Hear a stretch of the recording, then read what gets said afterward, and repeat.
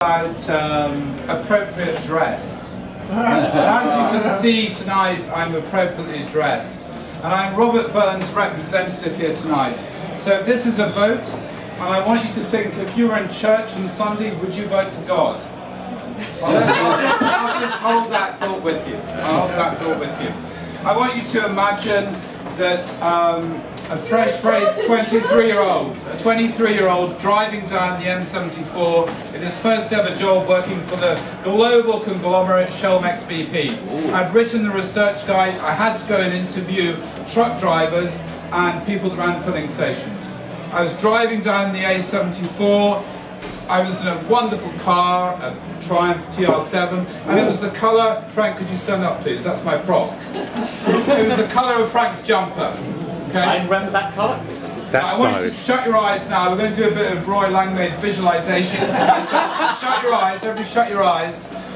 Shut your eyes, come on. I want you to imagine this guy in his Shell-Mex BP tie, in his suit, driving down the M77 with a Shell-Mex Sport sticker on the front of his purple TR7, arriving into a filling station on the M74. He walks into the transport cafe and he realises he now has to interview a random truck driver. You can now open your eyes because you can see that this poor 23-year-old was somewhat shocked. So he ordered his breakfast. He thought that was a good thing to do, and he went to sit down beside the truck driver. And he said, "Excuse me, I'm doing this little research project about what truck drivers are looking for, you know, from filling stations." And as I speak in a very Scotch Edinburgh accent and not broad Scottish, we didn't get on that well to begin with. But I did recognise eventually what to do with the bread and marge, because when you get toast and bread and marge, there's always that dilemma: what do you do with the bread and marge? The answer: you dunk it in your beans. Okay, fantastic. So we had a really good interview after I started dunking in my beans. Okay, fantastic. And then I had to go and see filling stations. Now what they sort of forgot to tell me was at that point in Scotland, Margaret Thatcher was in power. Don't you all love Maggie? Hands up, who loves Maggie? Whoa! Okay, so Maggie was in power and we'd run out of petrol. So I was going to all these filling stations. "Hello, I'm from Shell to ask you some questions about diesel fuel."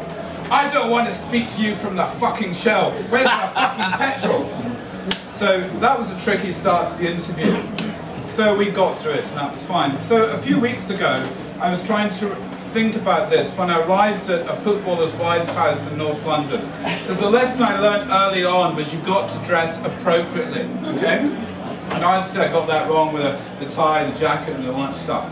So we knock on the door. Now I'm with the film crew, I'm with two clients from Johnson & Johnson to interview this lady about her oral hygiene habits, okay? And we have to conduct a 30-minute interview about her and her lifestyle. Then we have to interview her and video her brushing her teeth. So it's a pretty relaxing event, really.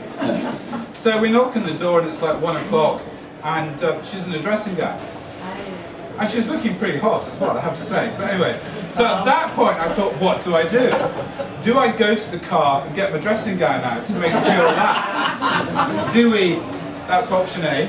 Option B, do we reschedule the interview? Or option C, does she invite us in for a coffee? So, who thought we went for option A, which was I put my dressing gown on and we go and do the interview? Hands up? If only. No. Option B, we reschedule the interview? No. Option C, she invites us in for a coffee. And she was extreme. She set me up for time.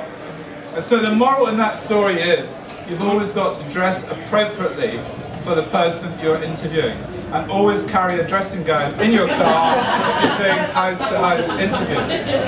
And just remember, God is on my side.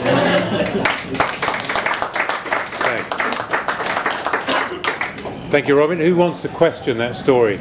Any quick questions? One question I got, Robin, is that breakfast you had on the A74, did that do long-term health damage?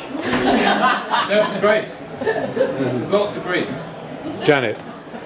Do you now have a dressing gown in your car? I do. I always have a dressing gown in my car when I go to meetings, just in case. Oh, brilliant.